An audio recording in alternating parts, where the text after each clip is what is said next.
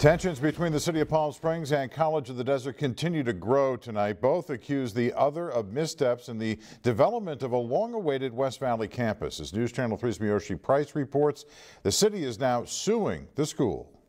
COD has continued a pattern of stonewalling, evasion, and delay. The city of Palm Springs is now suing College of the Desert, saying the school is not in compliance with the California Public Records Act.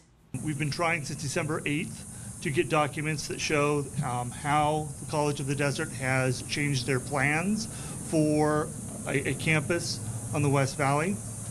And we've been met with reluctance on their part. This is how the planned West Valley campus of the College of the Desert in Palm Springs looks now, the site of the old Palm Springs Mall. Currently, not a single part of the promised West Valley campus has ever broken ground.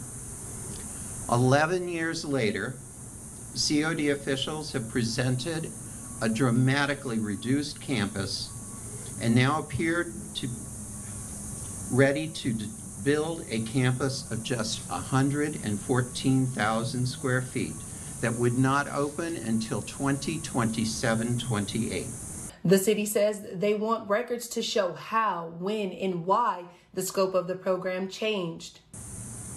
The city of Palm Springs finds this drastically reduced plan to be shockingly unfair and unjust. Trying to get answers on what their thinking is and when they actually made these decisions to not build the campus. It was obvious a decision was made. It was who made the decision? When did they make it? Late Monday, College of the Desert shared a statement saying the school is operating in good faith, but has limited staff responding to dozens of documents, saying in part, through its lawsuit, the city suggests that the college has delayed responses to the city. This is simply not the case. The college has provided multiple responses, documents already. In Palm Springs, Miyoshi Price, News Channel 3.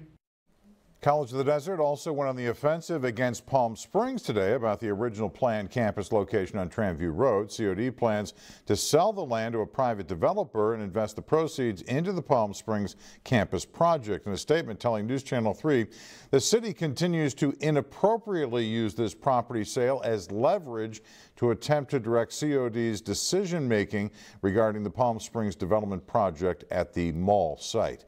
City officials maintain the Tramview land was only provided to the school for the purpose of building a campus. Right now at KESQ.com you can see the lawsuit and the statements from today and new planning documents for the Palm Springs project, plus our Peter Doubt's in-depth interview with Mayor Middleton. The College of the Desert Board of Trustees will be talking about the progress this Thursday. We'll continue to provide updates on the air and online at KESQ.com.